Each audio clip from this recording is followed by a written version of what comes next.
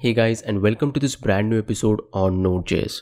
Today I'm going to show you how to use Chrome DevTools to debug NodeJS application.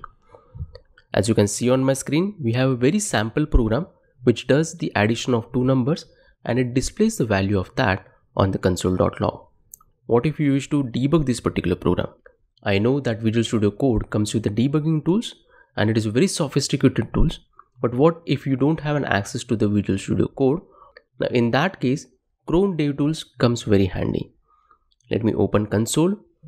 I am already inside a directory where my program is located. So if I'll just execute the program using the node command, you will see that the value is getting printed on the console.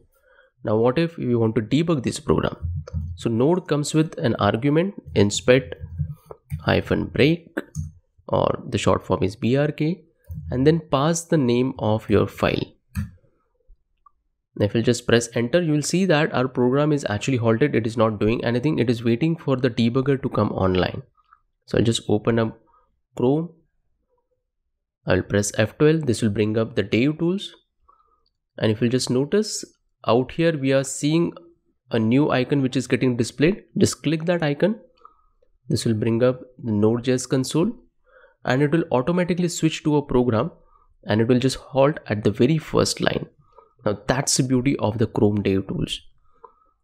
Now out here you can make use of the various shortcuts, like you can step over a line or you can simply resume a program. So I'll just step over a line. So as I move with the next line, you will see that you can also see the values of the variables. You can see that we have value of A as 10, then the value of B as 15, and the C is not yet defined. I can again press F10. And this time the value of C is 25. Now in order to complete the execution of the program, I will simply press F8 and you'll see on the console that the value is actually printed. I know it was a very short video, but it was focused on you to introduce how to use the Chrome DevTools with the Node.js. With this, I just wrap up the video and I will see you soon in the next one. Till then, take care and build something.